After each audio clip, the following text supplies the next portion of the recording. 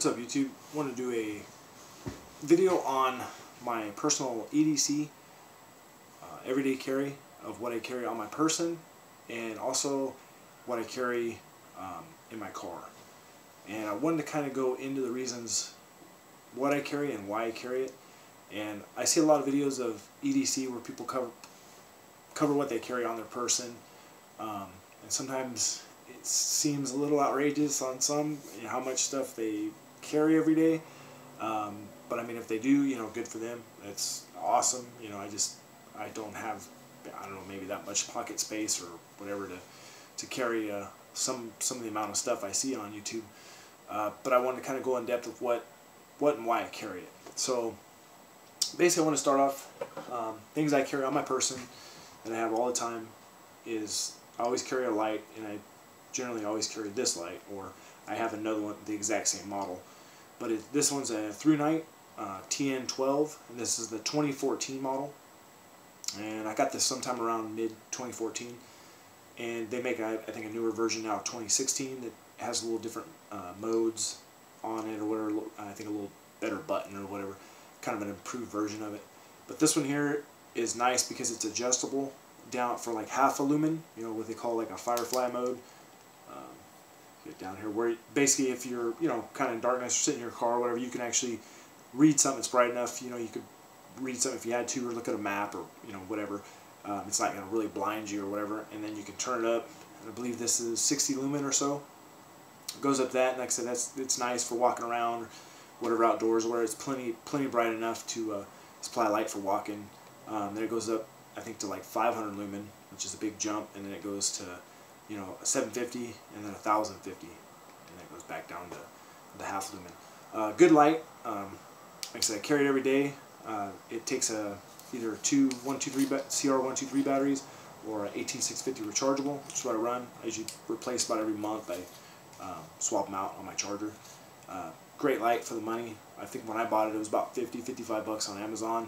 They've went up a little since. I think they're 70 bucks now, but great light for the money. Like I said, you can step up and get like a Surefire, which are awesome lights, but to get even somewhere near that kind of lumen output, you're looking probably 3 to 4 times the amount of this. And this has been drop, bump, banged around in my pocket or whatever, and it's like I said, lasted 2.5 years or so. So good light. I can't say anything bad about it. I do have two, just in case one breaks or whatever. I have a spare. But great light. Carry that on me all the time. Another thing is I carry a pocket knife. I didn't bring one up here. I actually took it out of my pocket when I got home. Just some kind of utility pocket knife. Usually it's some kind of Kershaw for a utility knife. I feel they make a good knife for the value. And usually I use it for utility purposes, for cutting boxes or, opening stuff or whatever. And I have a Microtech that I carry with me a lot, but I don't use it as a utility knife. It's more of a defensive knife. And the Kershaws I run, I can also use a defensive knife. I try to run like a 3.5 inch blade or so. Something big enough for defensive purposes, but not, monstrous and huge. And they can be picked up cheap on Amazon, eBay, 25, 30, 40 bucks, for Kershaw. Good blade, good, good steel. The edge lasts a long time on them, and I'm real happy with them. What I carry as far as firearm goes, this has been cleared off camera, but I'll go ahead and clear it on camera. This is a Dan Wesson model vbob in 9mm, and I've been carrying this probably about 10 months now. I switched over to it. It's been through some training classes with it. Like I said before, I kind of vetted it for carry. Ran it through an advanced pistol class 2-day school. Ran great, had no malfunctions. It was about a 600 round count class. This is basically how it came, minus the grips. These are factory Dan Wesson grips. It just didn't come on this gun. I bought them from the Dan Wesson store. It's the Shadow grips. But other than that, it's all factory gun. Sights came on it like that. They got the ledge. They're like the Henny straight 8 night sights. They got single tritium module in the back and one in the front. So they basically make like an 8 when you line them up at night. Other than that, like I said, everything's factory. Gun's been great. It's kind of finishes showing some wear now. Like I said, from racking it off my buckle from doing one-handed manipulations. I mean, to me, it's a tool. It's an awesome gun. It was a fairly expensive gun, but like I said, it's a tool to me. If I gotta you know, rack it off a belt buckle. It doesn't matter. I do whatever it takes to, you know, run the gun. It's not a safe queen by any means. But like I said, great trigger pull, nice and crisp. Probably about a 4-pound break or so on it. Like I said, everything's fitted just beautifully on it. I mean, these things are just short of a work of art. Couldn't be happier with it. You know, the front strap checkering, you know, the way the safety comes on and off. It's awesome. Probably the best 1911 I've ever owned. So like I said, great gun. Got a probably realistic round count through this gun is probably about 2,500. So don't have, you know, some of the high round counts, some of the Glocks and stuff I used to carry, but you know, it's definitely been vetted, definitely trust it.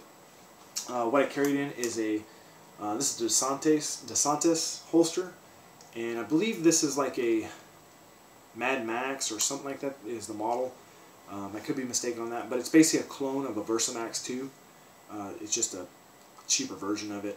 I think these are about $60–70 as opposed to Versamax, where they're 140, and they're about a 6 or 8 month wait sometimes directly from Versamax. But great holster, very comfortable, rides good. I use a SOE Cobra belt for my everyday carry. It's nice, firm, stiff belt. Hides the weight of this gun very well. It is an all steel gun, and you don't hardly even know it's there, and it don't weigh down on you. But good belt, good holster is definitely the combo you'd have to run with a, you know, all steel gun like that. Another piece I run all the time, and like I said, this is clear because we're on camera, is a spare magazine. And this was made for me by a friend of mine who does custom kydex, and it's basically mimics my NSR tactical mag holder that I had prior to that when I was carrying Glocks. And I carried Glocks for lots and lots of years. I really enjoy them, but I've kind of moved on to the 1911 thing, and we'll see how long that goes. But it's been going for a while. Enjoy them. Anyways, so I had to have him make me one because NSR Tactical doesn't make a single stack setup. And what's nice about this is it's got the arm to kind of flex, and then it's got the belt loop, soft belt loop on it. So basically, I run it, you know, down here, kind of appendix style, or whatever, a spare mag. So it's got that flex to it, you know, so it's not real rigid where it'll just gouge you right in the gut. That flex makes it nice, you know, it gives you just a little bit of flexibility to it, so just like I said, it doesn't jab you and it's not uncomfortable to wear. But he did a great job on that thing, good retention and everything. I mean, just an awesome setup. And like I said, that's pretty much, other than my cell phone and my wallet, is what I keep on me all the time. That's kind of the extent of my EDC on my person. Like I said, what I wanted to really get into is what I keep in my car and why I keep it in my car. What I always keep in there, and I have one in every vehicle, and I keep one on my plate carrier, is like an ifak kit or a blowout kit.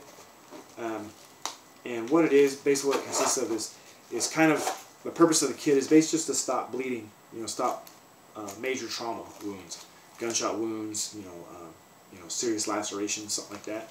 And basically what's in here is just a standard ifak with, you know, rubber gloves. I got a pair of cutters in here for, you know, medical tape. I got an Israeli bandage. Like I said, more gauze so you can, you know, wrap a wound. And I also keep a tourniquet. I keep a cat tourniquet. There's one in here. This attaches to a bigger bag that I didn't bring up actually for the video. But I keep another tourniquet in there. I try to keep two tourniquets for use all the time, you know, with me.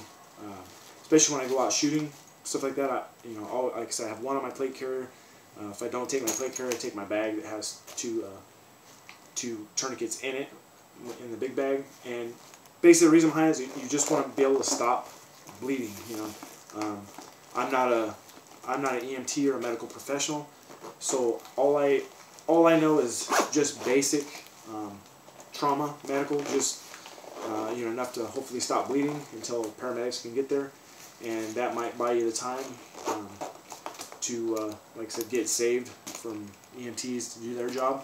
And the reason why I carry it is there's you know, you can debate one way or another. There's two schools of thoughts. You know, if you're involved in a you know, God forbid, an armed confrontation with somebody, you know, the chances of you getting hit, you know, are kind of up there, or one of your loved ones, or the person that attempted to assault you or whatever, that you ended up having to use lethal force on them. And like I said, I'm not the moral police. I'm not here to say what's right and wrong. Like I said, there's two schools of thought as far as if you administer life-saving techniques to that person or not. But what if it was your wife that was hit, or a family member, or your child or something in the confrontation, or yourself? You should be able to know how to use this on yourself, how to apply a tourniquet on your leg or your arm. I also keep some chest seals in the bigger bag that I have. And like I said, all it is just basic medical to stop bleeding. That's going to buy you some time, and that's all the extent of my medical knowledge. And another thing is, if you have this stuff with you, and say you're involved in something major like that, and you're somewhere that's populated, the chances of EMT being there, or a nurse, or a doctor, or someone with some type of medical training, veterans, another good source for that. Combat medics, or just veterans around may know how to use this stuff.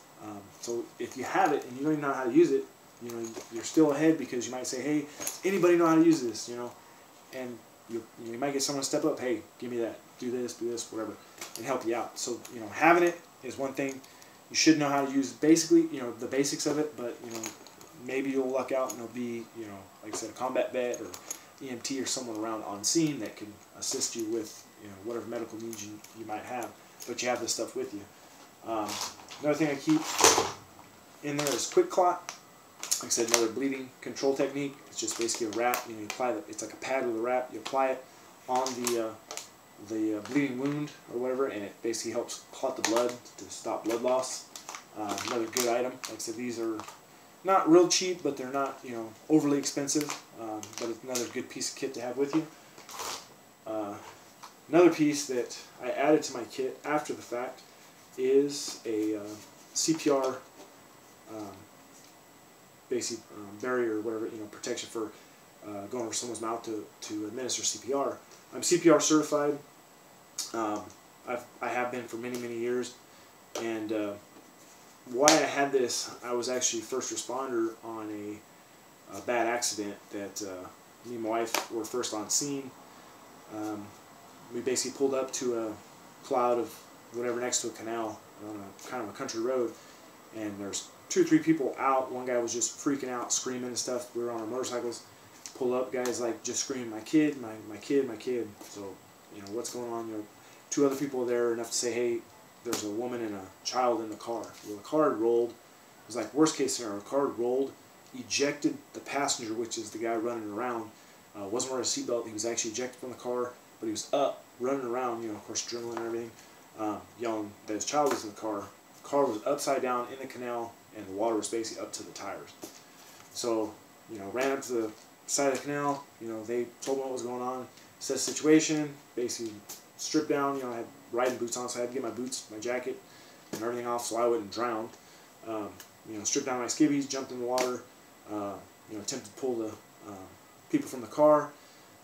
Luckily, following my lead, I jumped in. Some other people pulled up. They see me jump in, and they were right on Johnny on the spot. Jumped in right with me.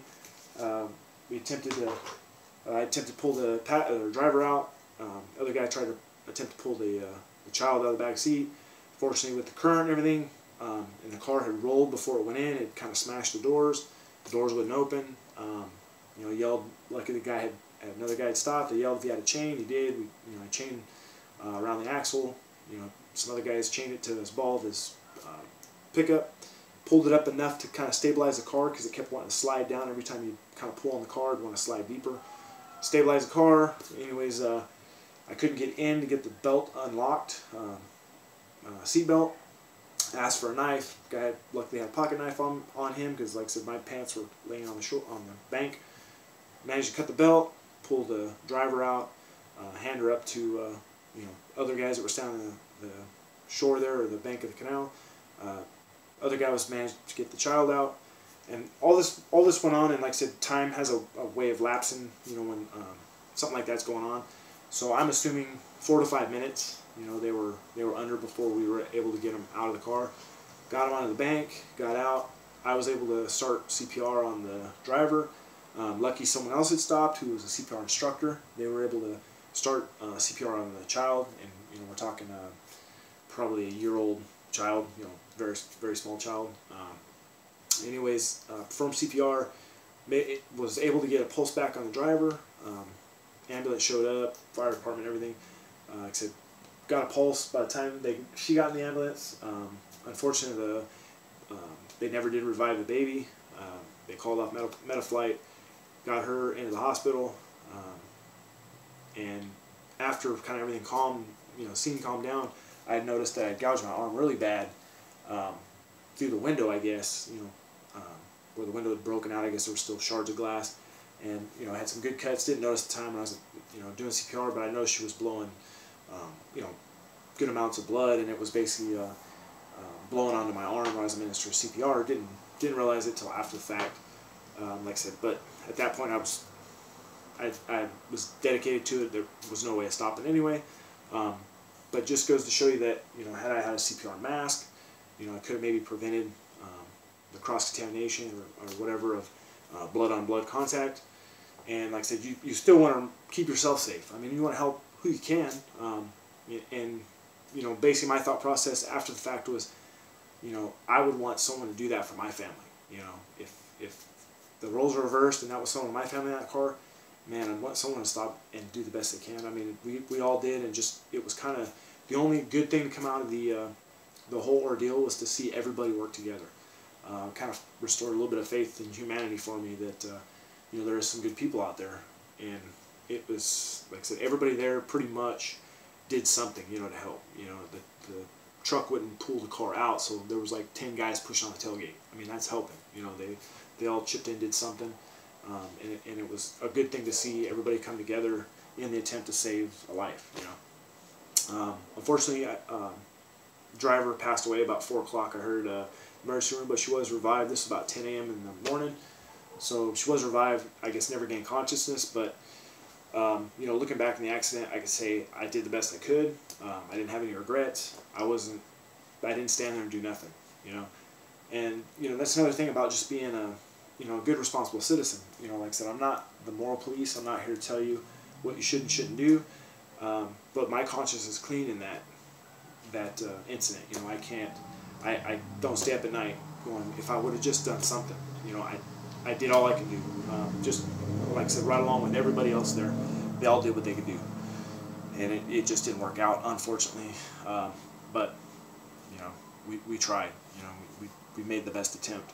So anyways, that goes basically to show you why I added it to the kit, because basically I called the physician at my work, and he said, okay, well, hey, if you were exposed, come in, I'll give you some like an HIV blocker, you know, so you can get some labs back from the deceased or whatever. Since they're deceased, they'll release them to you or whatever. So I had to take it for about 4 days. Makes you sicker than a dog, man, like you got the flu. You know, called the hospital, released, said, hey, HIV negative and Hep C negative. So it was a good thing, you know, obviously, because it would really be a bad deal if, you know, I was attempting to help someone else and then, you know, something bad happened to me, you know, and then, you know, my family I have to think about, you know, or whatever. But like I said, it all worked out for the best in that regard. But, you know, I kind of learned a lesson. Hey, I'm going to take a CPR mask with me, because, you know, my moral compass says I need to help, you know, if I can. I'm not a superhero. I'm not a Rambo. I'm not whatever. I'm just, you know, an average guy with just a little bit of training that maybe could help somebody. And you know, I would like to help somebody if I can. And like I said, I'm not the moral police. I'm not saying, you know, that's the end all be all. You should do that, and if you don't, you're a bad guy, whatever. But just things to think about. You know, do you have enough gear with you, you know, to, if a car rolls in front of you, you know, and they need assistance, if they're bleeding heavily, do you know how to stop it? You know, do you have equipment to protect yourself? You know, universal precautions to protect yourself in that situation. Because, you know, in the end, you know, you have to take care of you and your family. So, like I said, just kind of want to touch on that, what I carry. It's not so much just having a gun isn't enough, I don't feel. Having a gun with some training helps. Having a gun with some, you know, basic medical supply helps more. You know, just what little you can do, because we all have this, you know, movie scenario in our head how it's going to go down. You know, you're gonna drop in the holster, you're gonna put 4 rounds in the bad guy, and, you know, or put 1 round, he's gonna and fall over. You know, unfortunately, that's not how life and death situations work. Unfortunately, and we don't know how we'll react until we're in them. With my career, I have a lot of experience in dealing with emergency situations. Some good, some bad, and but I'm happy for the experience. So I know what I'll do in an emergency situation because I've been through, I can tell you how many, and you know, I know how to respond. I know what I'll do, you know, in that situation. You know, I know I'll push forward because I've done it. Just, you know, so many. I don't want to say so many times like I'm a superhero and come across like that. It's not how I'm trying to come across. It's just I've been there and I've been in those situations and I've pushed through. So it's a good thing to know. If you've never been in one, you know, the first few, obviously I didn't react like that. You know, man, it's scary at first, you know, and it could be scary even still, but you know, you just kind of learn to push through as you go through them. But your first 1, 2, 3, maybe 5 is going to be doozies, you know, and you won't remember what you did, what happened, whatever. But as you get going, it just becomes, unfortunately, kind of the norm. You know, you can think through it, and you can assess the situation. You have a clear head, and you can recall everything you did. Where the first one, you couldn't repeat back anything you did. It's just a blur. So anyways, guys, like I said, I don't want to ramble on here, but I just want to cover, sometimes a gun, just carrying a gun isn't enough. You know, get some training, you know, carry a gun, and also, you know, think about things. Think about little supplies that may save you, may save your family member, you know, may save a total stranger. You know, just some food for thought. Like I said, not being the moral police. It's just better to think about scenarios of what you do, you know, before you're in that situation and it's emergency, and then you gotta make a plan. So, anyways, guys, I just want to touch on it. If you like it, give me a thumbs up, subscribe to the video, kind of subscribe to my channel. I want to kind of do some little thought videos like this and kind of expand it a little bit. So, I appreciate you watching. Thanks, guys.